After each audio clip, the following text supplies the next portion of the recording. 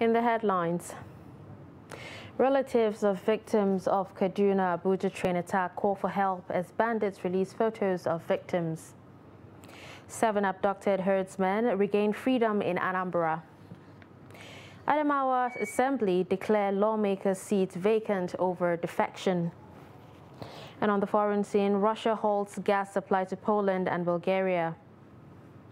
Hello and welcome to Trust News Update. I'm Darshan Hussaina Usman.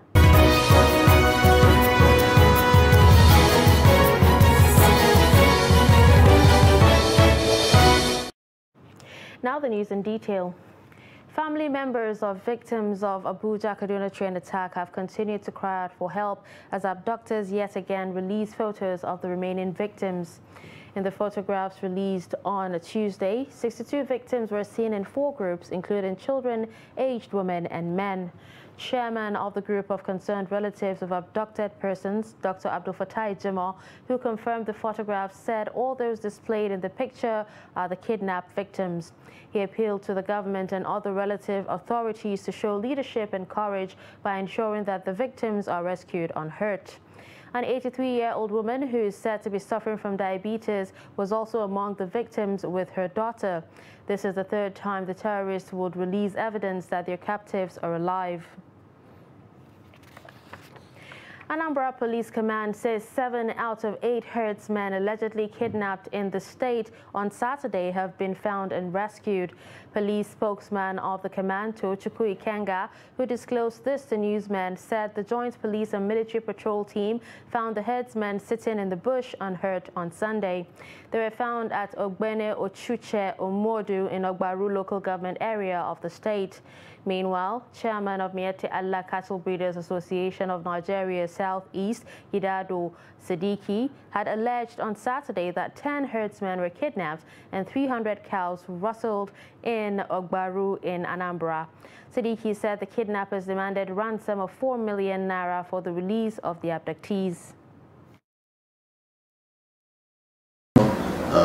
Those persons scattered all over the bush, even with the cows. So when they now saw that it's actually security personnel, so they came out, and as I speak with you right now, the operation is still ongoing, and the bush where they were found, our men are heavily deployed, even with the military. Some group of people around 1:30 went to the cattle settlement at a community called Obene. They open fire, shooting. When they are shooting, our men are sleeping.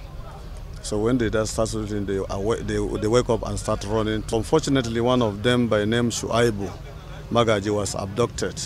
The first victim that was kidnapped on that 22nd was nowhere to be found. We have not seen him dead or alive.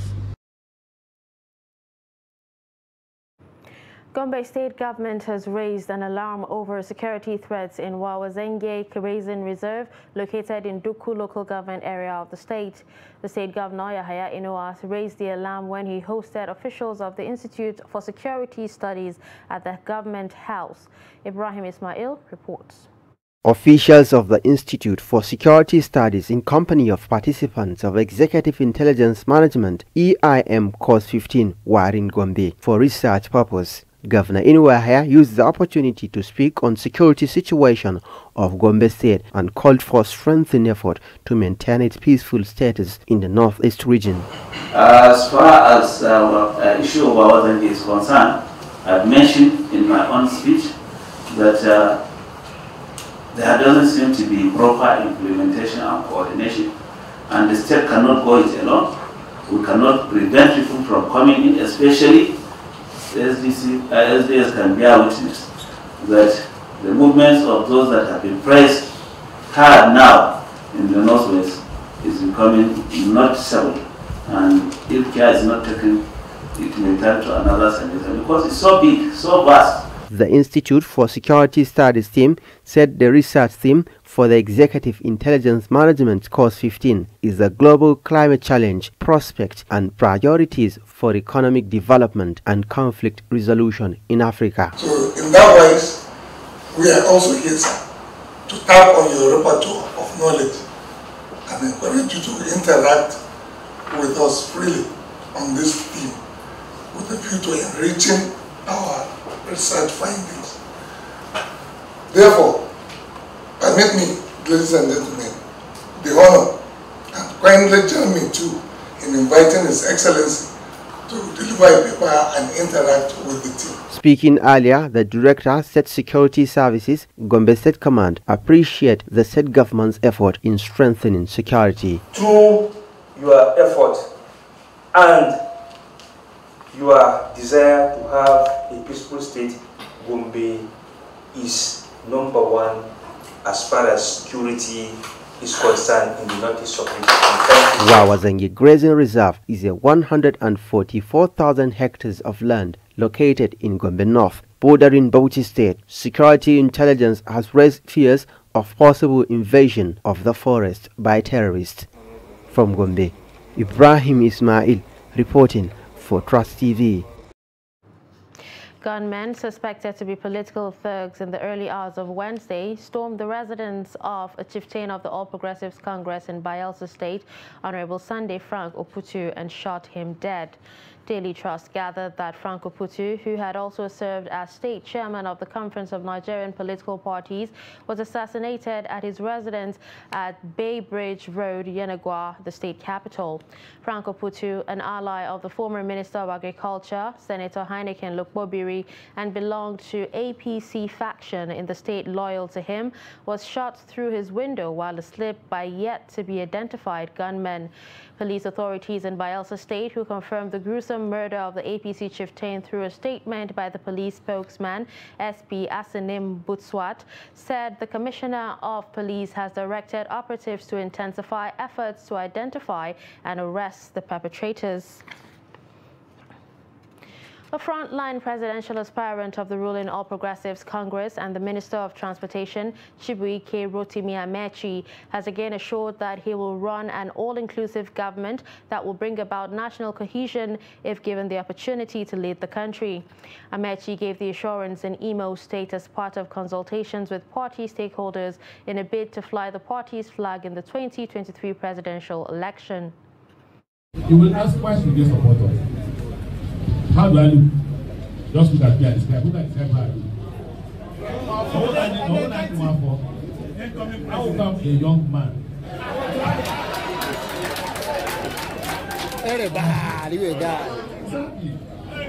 You can approach me. There is no salsa in the our exactly. You can come to me and I can talk to you. I can get angry with you. You can also. You can talk to me, Kelly. You're a guy. You're a guy. Oh, we got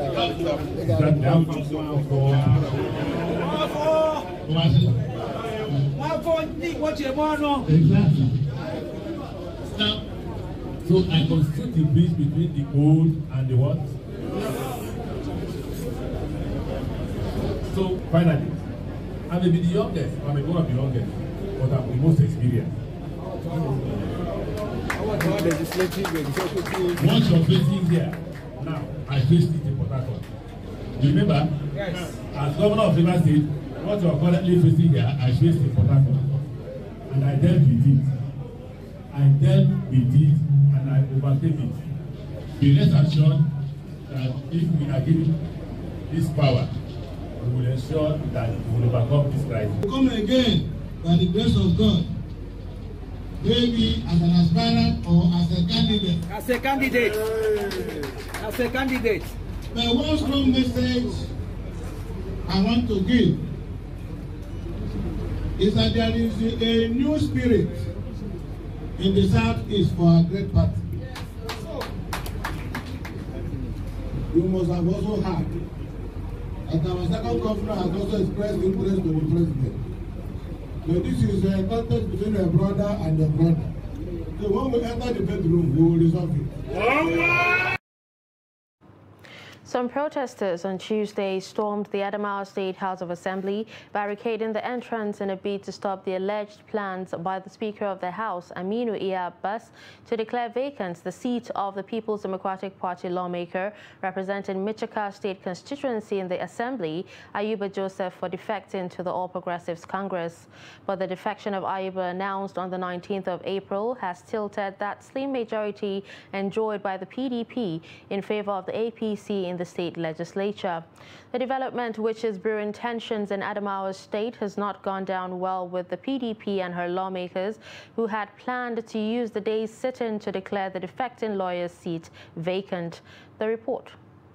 These protesters here have come to register their displeasure about an alleged plot to suspend Honorable Ayuba Joseph, a former People's Democratic Party lawmaker representing Michoacan State constituency, who dumped the party for the All Progressive Congress in Adamawa State. The demonstrators temporarily barricaded the assembly and nearly disrupted the day's sitting before reinforcement of anti-riot policemen restored order. Honorable Ayuba, at the center of the crisis, speaks. I had a rumor that they want to declare my seat vacant today, but I'm waiting for it to happen, because I was not the first person to detect. Most of them were already defected from APC to PDP. Nothing was done about him. Italia left ADC to APC. Nothing has done about that. But I don't know the reason that my defection is different from others. Speaking further on his defection, the lawmaker popularly known as the police said he quit the PDP because he no longer felt accommodated in the party. Recently, he gave money to PDP members to purchase form. I was excluded. He gave to 13 members. He refused to give me, which shows that I'm no longer important before them. That's why I decided to quit and join the APC. Because if you want to build a home and stay on sun, if you build a home, you need to stay under the shade. So, shade was not given to me. So I cannot continue staying under the sun. I must look for shade to cover myself. Meanwhile, the Adamawa State House of Assembly has declared the seat of the member representing Michoacan State constituency, Joseph Ayuba, vacant for defecting from the ruling People's Democratic Party to the All Progressives Congress. During Wednesday's plenary, presided by the Speaker of the House, Aminu Iya Abbas, the House, citing Section 109, subsection 1G of the Constitution, declared the seat of the lawmaker vacant by virtue of leaving his party under whose crest he was elected. Presenting the issue before plenary, attended by 13 out of the 25 members, the Deputy Speaker, Pamawakeno Makondo, citing Section 109 of the Constitution, urged the House to declare the seat of the lawmaker vacant. After the motion was moved and seconded, the Speaker declared the seat of the lawmaker vacant and asked the clerk to inform relevant authorities, including INEC, of the House's decision. Last Saturday, the 23rd of this month, he has declared publicly to leave PDP to APC. For this reason, Mr. Speaker, he has violated Section 109, Sub 1, Sub G, and Sub 2 has given you that power, Mr. Speaker. Partial to this section of the Constitution of Nigeria, 1989, as amended, the seat of one member of Michoacan is hereby declared vacant. Clerk communicate to all relevant authorities and INEC that this seat is declared vacant. Still talking politics, the former governor of Ogun State, Senator Ibikunle Amosun, says he will declare his intention to contest the 2023 presidential election on the platform of the All Progressives Congress on Thursday, May 5th, 2022. Amosun, who currently represents Ogun Central in the Senate, disclosed this in a notification letter addressed to the Senate President Ahmed Lawan and read during Wednesday's plenary. The lawmaker said he had the requisite insights, experiences, and network of relationships to lead the country.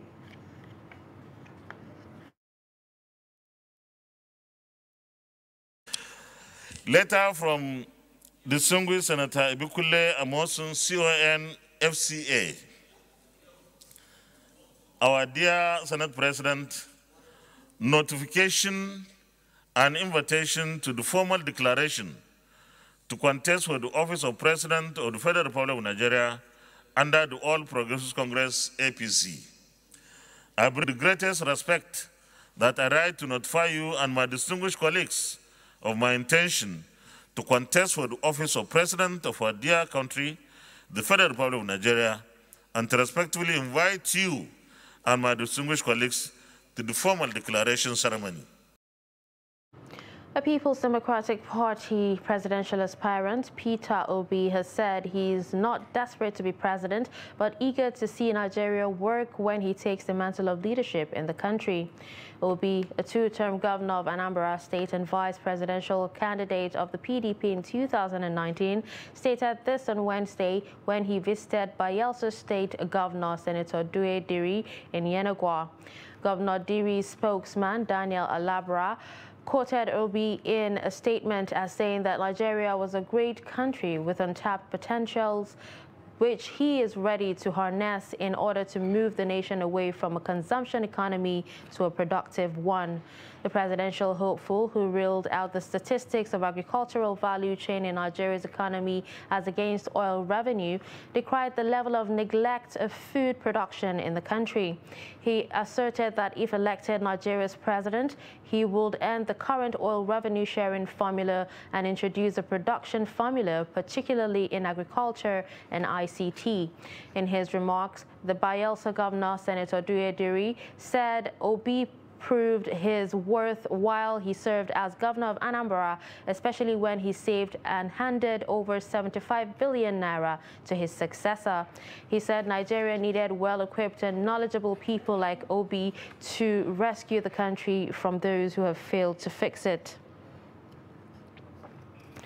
Chairman and Chief Executive of the National Drug Law Enforcement Agency, Brigadier General Muhammad Buba Marwa, retired, has urged political parties to make drug integrity tests part of the screening requirements for aspirants seeking to contest political offices in the 2023 elections on their platforms. Marwa stated this while responding to questions from journalists at the 2022 first quarter Best Performing Commands Awards ceremony at the agency's national headquarters in Abuja on Wednesday, 27th, 2022. A statement from the Director, Media and Advocacy of the agency, Femi Babafemi, noted that such drug integrity test will certify that whoever is given the responsibility to serve the nation is in a stable condition to handle the affairs they have been entrusted with. He regretted a situation where leaders spent funds meant for public good on consumption of illicit substances, adding that he has notified the national chairman of the APC on the need to conduct drug tests on both elected and appointed officials. While pledging forward same notification to the PDP, Marwa maintained that the agency will continue in its advocacy until parties and other state governments take a cue from Kano State. You're watching Trust News Update. Coming up after the break, preparations in full gear ahead of Cellular celebration. Do stick with us. This is Trust TV, documenting the Nigerian story.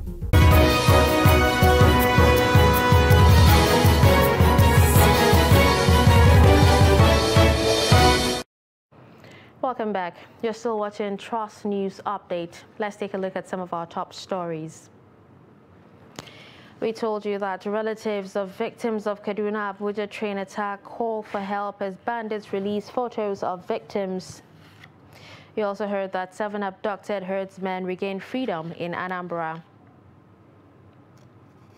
To more news, President Muhammadu Buhari on Wednesday presided over the Federal Executive Council at the State House, where he also swore in 4 permanent secretaries. The new permanent secretaries include Beatrice Jedi Agba, Kachalom Daju, Shehu Ibrahim, and Mary Ogbe. Present at the oath-taking were the President, Vice President, Professor Yemi Oshibajo, Secretary to the Government of the Federation, Boss Mustafa, Chief of Staff to the President, Professor Ibrahim Gambari, and the Head of Civil Service of the Federation, Dr. Folasha Deyemiason, as well as some ministers. Shortly after the meeting commenced, the Cabinet observed a minute of silence for former Minister of Youth, Sports and Culture, Aviation, Tonye Graham Douglas, who died recently at the age of 82.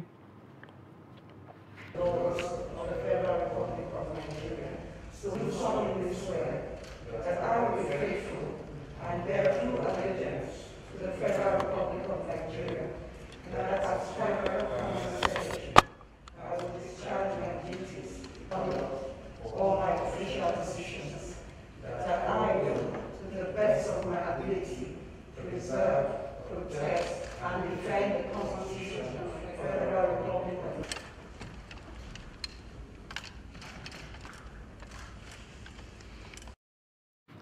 As Muslims prepare to mark yet another Eid al-Fitr celebration, residents in Kano are lamenting the high cost of food items and other essential commodities. Trust TV's Idris Jibrin reports that despite the current economic challenges, businesses in Kano are still booming, with people from different parts of the country trooping in for Salah shopping. The report. Ramadan fast has come to an end, and Salah celebration is here again. Abdurazak Ahmad and many other Muslims in Kano have been looking forward to this moment. But this year, the cost of livelihood has been high, and more bad news may await, as market price of various products is crashing. I bought textile materials 3 weeks ago, and I'm here now to buy again. Honestly, the price, it's too high compared to how I bought them last year.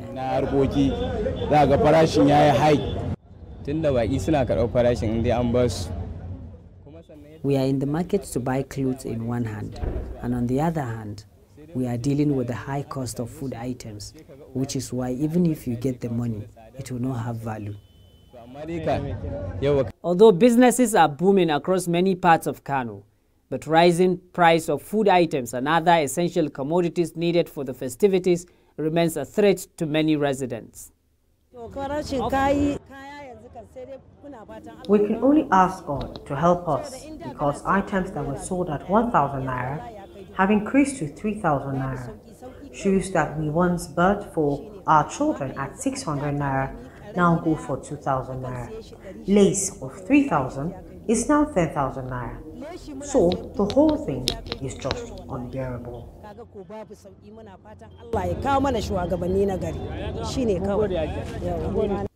Often referred to as the rendezvous of business and businessmen, Kano has for centuries remained the Nigerian center of commerce and a trade hub for many West African countries, where millions of people troop in to trade, especially by this time of the year. Well, people are coming out to buy, but I must tell you that the price is not favorable for both the sellers and the buyers. We are just hoping that government workers will get paid so that they can come out. Despite this, the famous Dawano Grains Market, the largest Abubakar Remi market in Sabongari, the popular contemporary textile market, among others, all tells a story of how Kano people are preparing for this year's Eid al-Fitr celebrations. Idris Jibrin, Trust TV News, Kano. In business, Debt Management Office says it has received 300 successful bids in the recently released Federal Government of Nigeria bonds offer. The DMO disclosed this in a statement on Wednesday, adding that the bonds offer were oversubscribed to the tune of 34.15 billion naira, 12.3 billion naira, and 143 billion naira respectively. The bonds were offered at 1,000 naira per unit with a minimum subscription of 50 million naira and in multiples of 1,000 units thereafter. Away from Nigeria, Russian energy giant Gazprom says it has cut gas supplies to Poland and Bulgaria over the refusal to pay in rubles. In a statement on Wednesday, the Russian energy giant said it has completely suspended gas supplies to Poland's PGNiG and Bulgaria's Bulgargas due to non-payment in rubles. Both Ukraine and the EU say Russia is using energy to try and blackmail countries supporting Ukraine. Bulgaria accuses Gazprom of breaching its contract, while Poland says it can manage the situation. The EU is holding emergency gas talks to decide how to respond, but says it has contingency plans in place. The cutoffs are the first since Russian President Vladimir Putin's announcement last month that unfriendly foreign buyers would have to transact with Gazprom in rubles instead of United States dollars and euros. The demand was a response to international sanctions over its war in Ukraine. And finally, in sports, goals from Kevin De Bruyne, Gabriel Jesus, Phil Foden and Bernardo Silva gave Manchester City lead in the first leg of UEFA Champions League semi-final played at Etihad Stadium in a 7-goal thriller. Karim Benzema and Vinicius Jr. scored 3 goals to reduce the tally to 4-3. Carlo Ancelotti will hope for a better performance in the second leg at Santiago Bernabeu. With that, we've come to the end of a news update on Trust TV. Don't forget to follow us across all our social media platforms. I'm Darshan Husseina Usman. Thanks for watching.